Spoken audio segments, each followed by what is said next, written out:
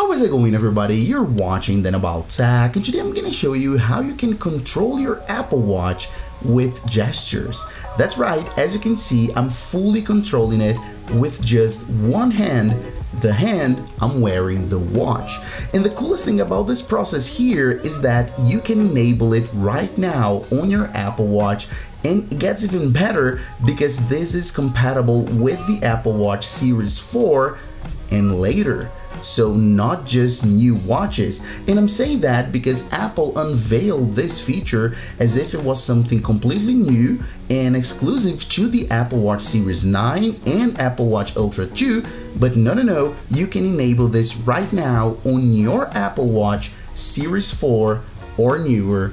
This is so cool. Let's get started. So first things first, I want to get you familiar with the gestures because there are actually 4 by default, okay? So the number 1 will be clench, a single clench, okay, just one. You have a double clench, you have a pinch, and a double pinch. And you can do pretty much everything with this. So your double clench will activate the feature, which I'm gonna show you in a second, of course, how you can do this step by step, okay? And then with the pinch, you can navigate. As you can see, I'm going forwards and forwards and forwards on my complications. If I double pinch, I go backwards. So that's navigation. So forwards, and then I go backwards, and it works perfectly. If I double clench once again, I get this awesome menu right here.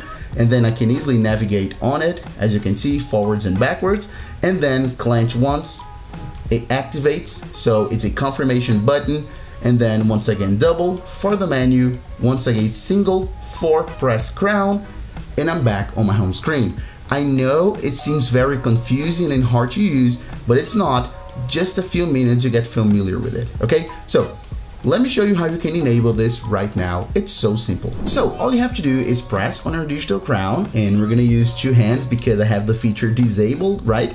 And then go ahead here and tap on your settings, and then scroll down, keep scrolling until you find accessibility. Yes, this is an accessibility feature. Scroll down a bit more, quite a bit, pretty much halfway, okay? Until you see assistive touch right there. Tap on assistive touch, and then enable it. If you don't see this option, if you don't see assistive touch, it's either because your Apple Watch, it's older than a Series 4, so it's a Series 3, 2, or older, or maybe you have a compatible Apple Watch, but you're just outdated on the software. So go ahead and update your Apple Watch software, and you see the option right here. So tap on it, enable it, you see the blue highlight, this blue ring, which tells you that it's actually on, and it's always going to show up on your Apple Watch, and it's actually super cool.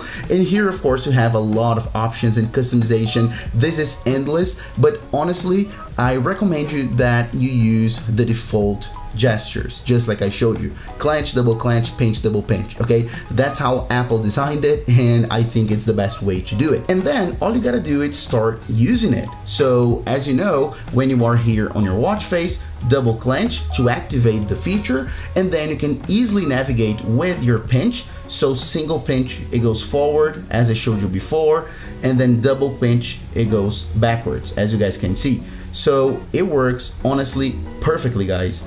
It's so cool, and it works very well. And then when you highlight what you want to do, right, all you have to do is clench once, and then you're gonna confirm, and then open up, right? This is the action. It's just a single clench. It's like your confirmation, is like your touch, right? And then here you can navigate, you can do whatever you want, just like you're used to. As you can see, I'm navigating here backwards and forwards. And of course, you can do better than that because you can double clench right here, and then you get the menu right there, and then you can easily navigate, turn up, and then you can once, right? One single clench, confirmation. So it just rolled our digital crown. Once again, it rolled once again, and then that's it, guys. It works so well, as you can see. And then double clench once again. I have canceled that action. Double clench once again. Now we're on the menu, press crown, one single clench, we're back on the home screen, and that's it. It works so well, guys. So that's how you control your Apple Watch with gestures with one single hand, the hand you're actually wearing the watch. Right now, compatible with the Apple Watch Series 4 and newer. Okay, so thanks for watching. Hope you enjoyed this video. If you did, please make sure to hit the like button down below, subscribe, and that's it. See you on the next one, guys. Bye bye.